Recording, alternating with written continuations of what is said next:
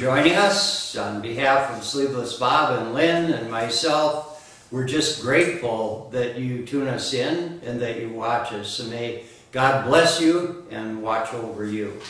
There's a story that goes with our gospel today that I truly love. It's an old story, but we can think of it. The gospel is about Jairus, whose daughter is dying, and it's also about the lady who touches Jesus' garment. And the story goes something like this, and I think maybe it has a great deal of meaning because in the Midwest, we're certainly getting a lot of rain, a lot of flooding, and things like that. And there's a story of a lady who was in the rural area in the midst of rain and a flood that was coming on. And so pretty soon, the rain was up to her windows. And a boat came along as she was looking out the kitchen window, and the person in the boat said, "Come on, jump in the boat, I'll rescue you." And she said, "No," she said, "I don't need your boat because Jesus saves and I believe in him. He'll save me." Well, then the rains kept coming and pretty soon the flood was up to the second floor of that house. And she was looking out a second floor window. Another boat comes along, and the guy says, "Come on, get in the boat, I'll save you." She says, "No," she says, "I believe in Jesus. Jesus will save me." Well, and the next day, the rains are all the way up to the roof of the house, and she's sitting on the roof. And a helicopter pilot comes by, drops a rope ladder down and says, "Quick, grab the rope ladder and I'll save you." And she says, "No," she says, "I believe in Jesus. Jesus will save me." Well, as it turned out, she drowned. And as she's entering heaven, she says to St. Peter, "I've just got one complaint." She says, "I believe in Jesus, and I told people that Jesus would save me. And how come he didn't save me?"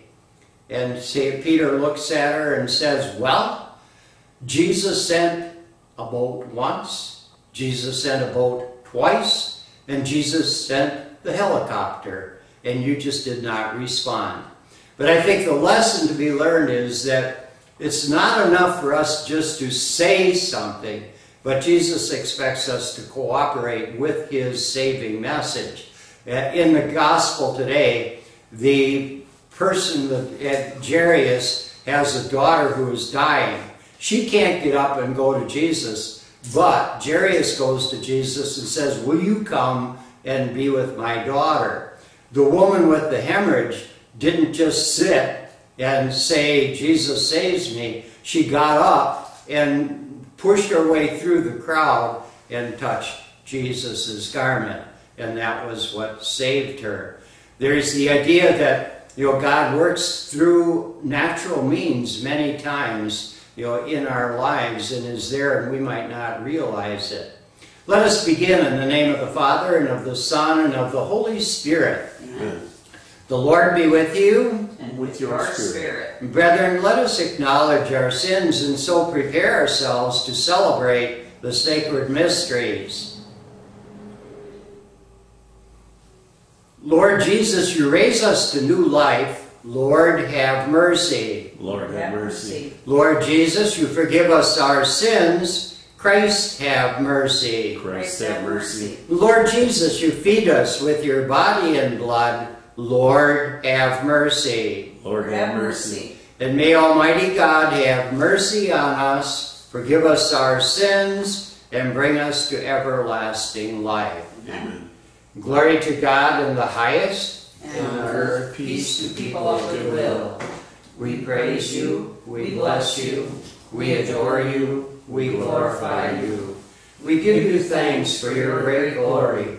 Lord God, heavenly King, O God, almighty Father, Lord Jesus Christ, only begotten Son, Lord God, Lamb of God, Son of the Father, you take away the sins of the world, have mercy on us.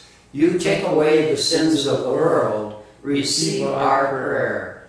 You are seated at the right hand of the Father. Have mercy on us. For you alone are the Holy One. You alone are the Lord. You alone are the Most High, Jesus Christ, with the Holy Spirit, in the glory of God the Father. Amen. Let us pray.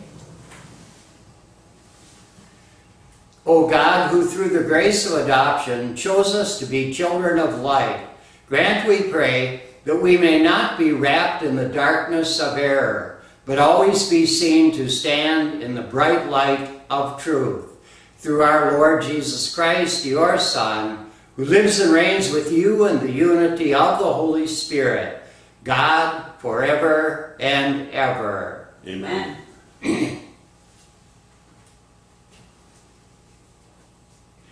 A reading from the Book of Wisdom.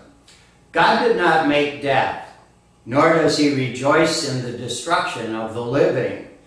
For he fashioned all things that they might have being, and the creatures of the world are wholesome, and there is not a destructive drug among them, nor any domain of the netherworld on earth. For justice is undying. For God formed man to be imperishable. The image of his own nature he made him. But by the evil envy of the devil, death entered the world, and they who belong to his company experience it. The word of the Lord. Thanks be to God. I will praise you, Lord, for you have rescued me. I will praise you, Lord, for you have rescued me.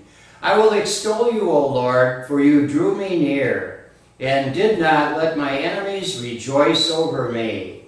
O Lord, you brought me up from the netherworld. You preserved me from among those going down into the pit. Lord, I will praise you, Lord, for you have rescued me. Sing praise to the Lord, you faithful ones, and give thanks to his holy name.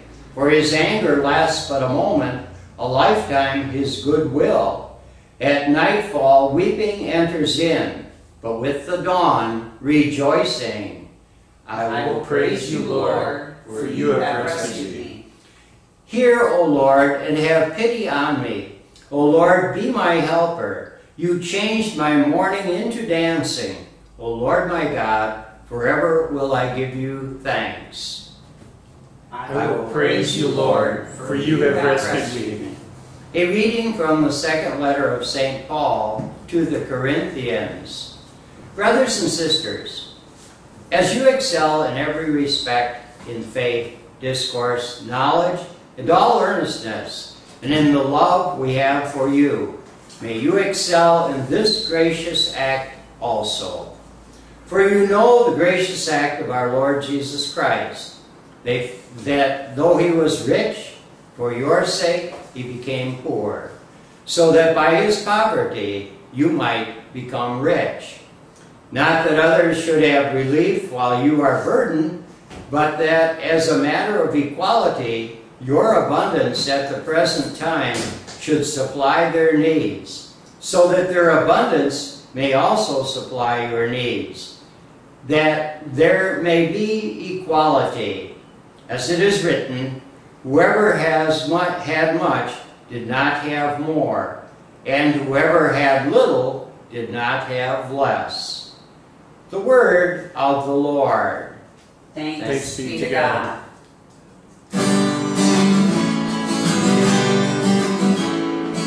Hallelujah, hallelujah, hallelujah. Our Savior Jesus Christ destroyed our death and brought life to light through the gospel. Hallelujah, hallelujah, hallelujah.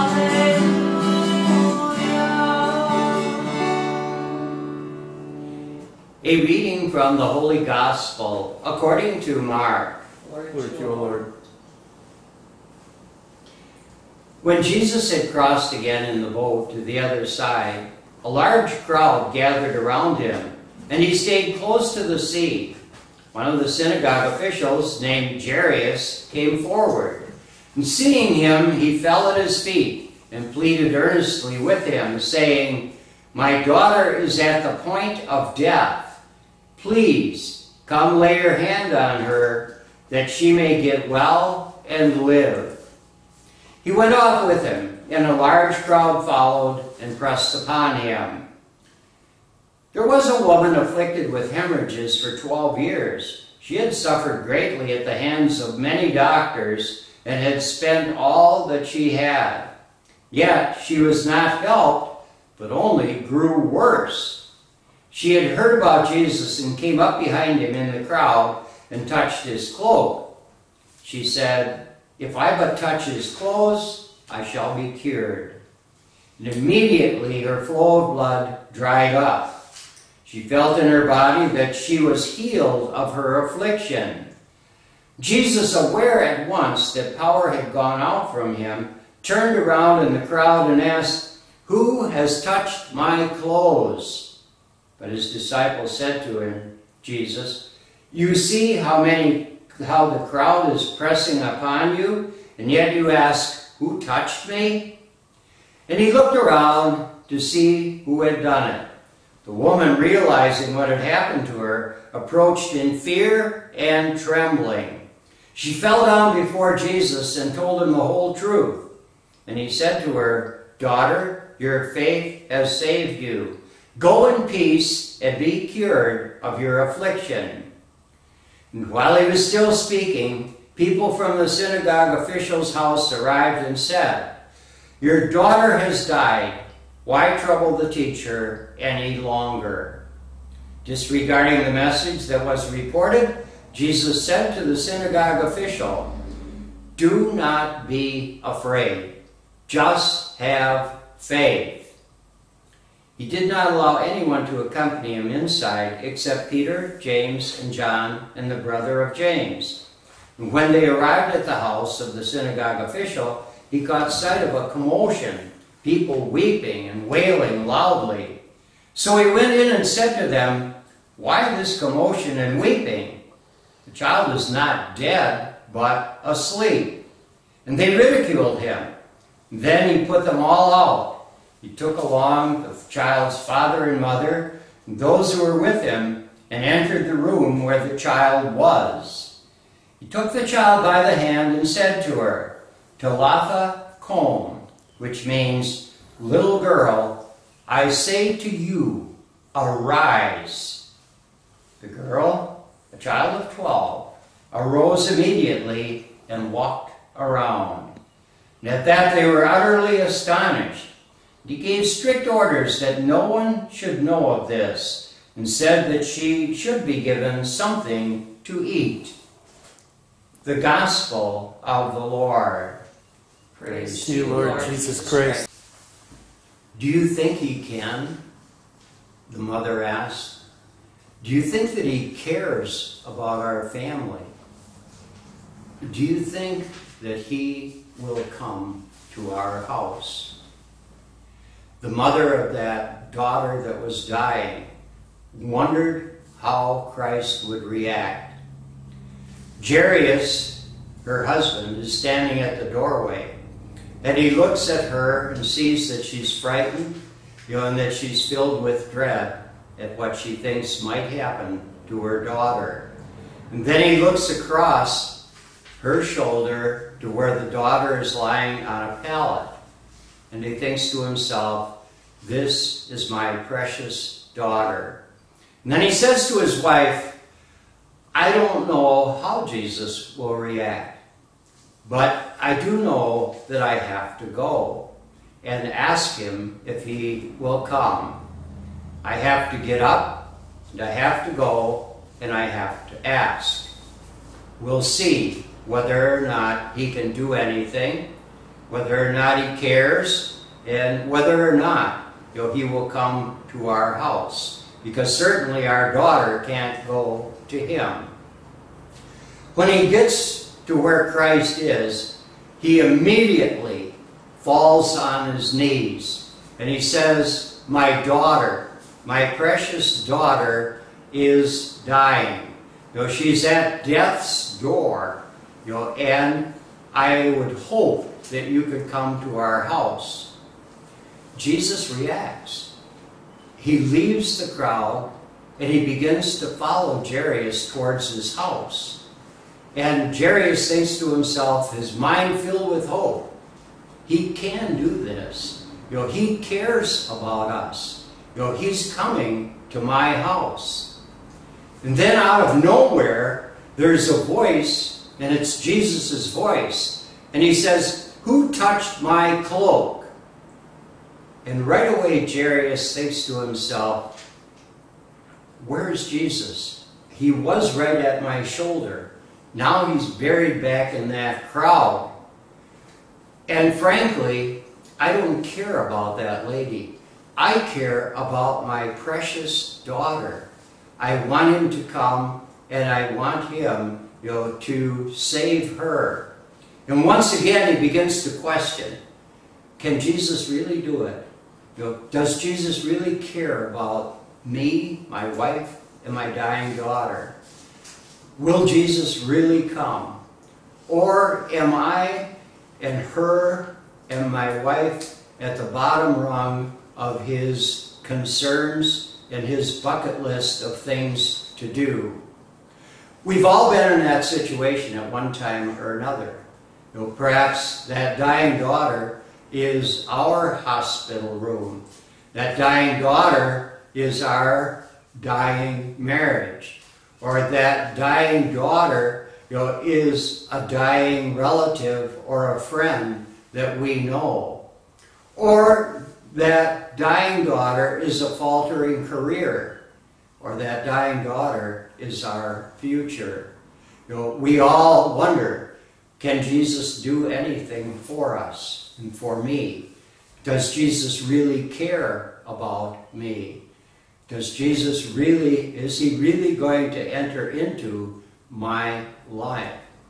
And then at that moment, all of a sudden, into the scene bursts messengers from Jairus' house. And they say, your daughter has died. You don't bother him anymore. And there's silence. And there's that shock-filled silence of a father who knows that his daughter is dead. And for the moment, it's like time stops. But then right in the middle of it, Christ speaks. And Christ says, don't be frightened, just believe. Don't be frightened, just believe. And all along, Jesus has been listening. He's never lost sight of Jairus. He's never not heard his words. What we often forget is that Jesus wasn't just human. He was God. And as God, he's the master of multitasking. And in this case, he was multitasking, but he cured the lady, and now he's off to the house to cure that little daughter and bring her back to life. He enters into the house, and he didn't have to go there. He could have just made a pronouncement and said, go back home. By the time you get there, your daughter will be raised from the dead. But he doesn't. He turns and he follows Jairus, because it's not only a matter of he can, it's not only a matter of he cares, but what he really wants to do is enter into the home and the life of that family. Christ still wants to do the same. He still wants to enter into our lives and be a part of our lives. He comes to all, he speaks to all, and he says, don't be frightened. Believe. And so we have to say to ourselves, perhaps, like that lady in that first story that I told, we have to enter in ourselves. We can't just wave off the boat, wave off the boat, wave off the helicopter.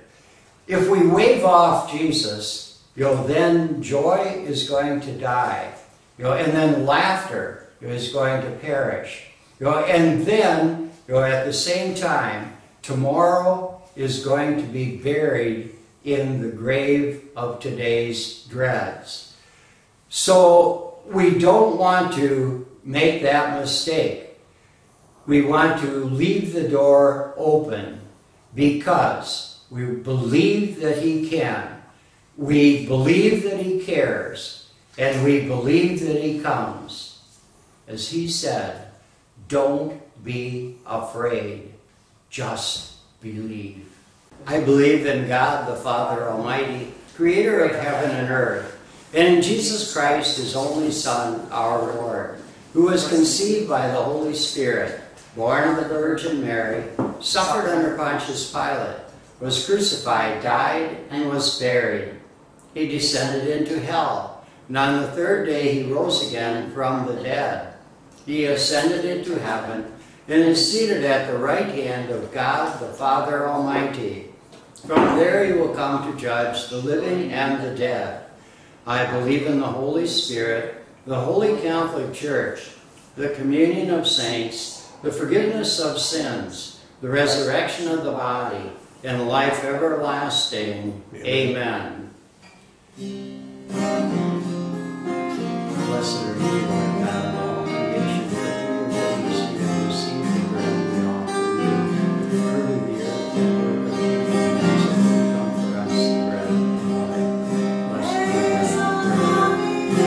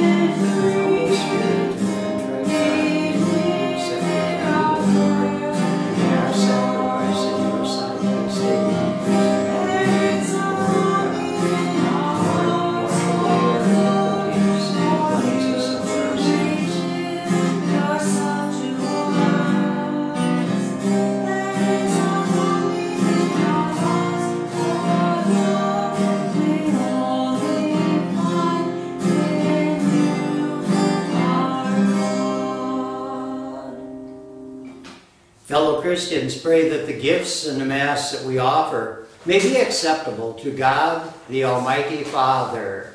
May the Lord accept the sacrifice at your hands for the praise and glory of His name, for our good and the good of all of His holy Church. O God, who graciously accomplished the effects of your mysteries, grant, we pray, that the deeds by which we serve you may be worthy of these sacred gifts. Through Christ our Lord. Amen. And the Lord be with you. And with your spirit. Lift up your hearts. Lift them up to the Lord. Let us give thanks to the Lord our God. It is right and just. It is truly right and just, our duty and our salvation, always and everywhere to give you thanks, Lord, Holy Father, Almighty and eternal God. For although you have no need of our praise, yet our thanksgiving is itself your gift, since our praises add nothing to your greatness, but profit us for salvation through Christ our Lord. And so, in company with the choirs of angels, we praise you, and with joy we proclaim.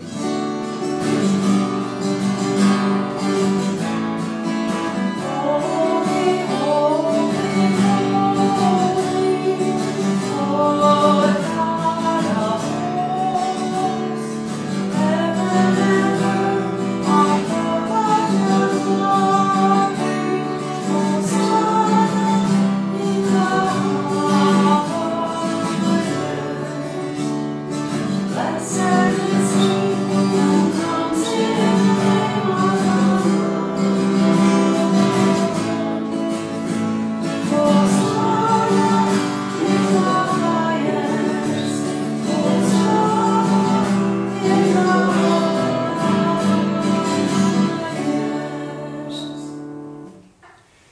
are indeed holy, O Lord, the fount of all holiness.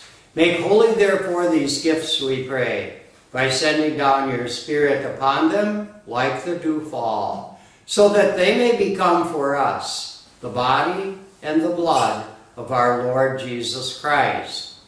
At the time he was betrayed and entered willingly into his passion, he took bread, and giving thanks, broke it, and gave it to his disciples, saying, "Take this, all of you, and eat of it, for this is my body, which will be given up for you."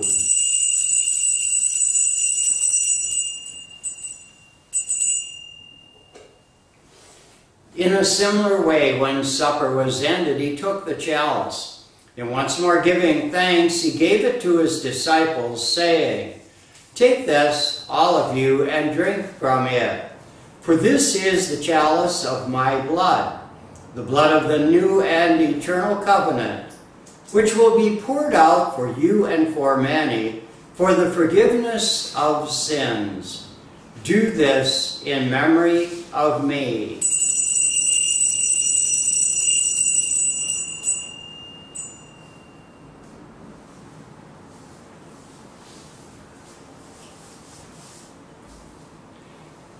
The mystery of faith. We proclaim your death, O Lord, and profess your resurrection until you come again. Therefore, as we celebrate the memorial of his death and resurrection, we offer you, Lord, the bread of life and the chalice of salvation, giving thanks that you have held us worthy to be in your presence and minister to you. Humbly we pray that partaking of the body and the blood of Christ, we may be gathered into one by the Holy Spirit. And remember, Lord, your church spread throughout the world. Bring her to the fullness of charity, together with Francis our Pope, Donald our Bishop, and all the clergy. Remember also our brothers and sisters who have fallen asleep in the hope of the resurrection, and all who have died in your mercy. Welcome them into the light of your face, and have mercy on us all, we pray, with the Blessed Virgin Mary, the Mother of God, with blessed Joseph, her spouse, with the blessed apostles, and all the saints who have pleased you throughout the ages. We may merit to be co-heirs to eternal life, and may praise and glorify you through your Son, Jesus Christ. Through him, and with him, and in him, O God, Almighty Father, in the unity of the Holy Spirit, all glory and honor is yours forever and ever. Amen. Amen.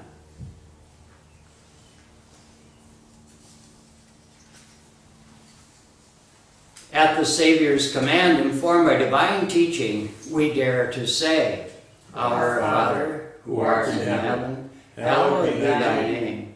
Thy kingdom come, thy will be done, on earth as it is in heaven. Give us this day our daily bread, and forgive us our trespasses, as we forgive those who trespass against us. And lead us not into temptation, but deliver us from evil. Deliver us, Lord, we pray, from every evil. Graciously grant peace in our days, that, by the help of your mercy, we may be always free from sin and safe from all distress, as we await the blessed hope and the coming of our Savior, Jesus Christ. For the kingdom, the power, and the glory are yours, now and forever. Lord Jesus Christ, who said to your apostles, Peace I leave you, my peace I give you. Look not on our sins, but on the faith of your church. Graciously grant her peace and unity in accordance with your will, who live and reign forever and ever. Amen. May the peace of the Lord be with you always. And with your spirit. Let us offer each other the sign of peace. Peace be with everybody.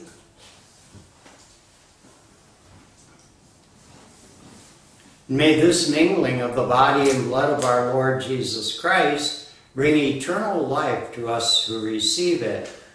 Lamb of God, you take away the sins of the world. Have mercy on us. Lamb of God, you take away the sins of the world. Have mercy on us. Lamb of God, you take away the sins of the world. Grant us peace. Behold the Lamb of God. Behold him who takes away the sins of the world. Blessed are those called to the supper of the Lamb.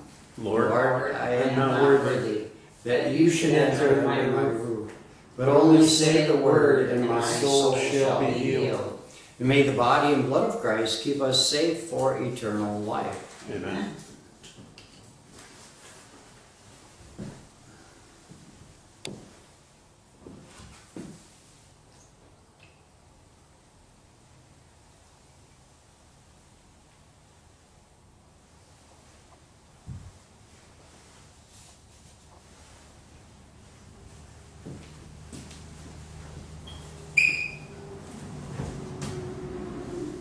The body of Christ.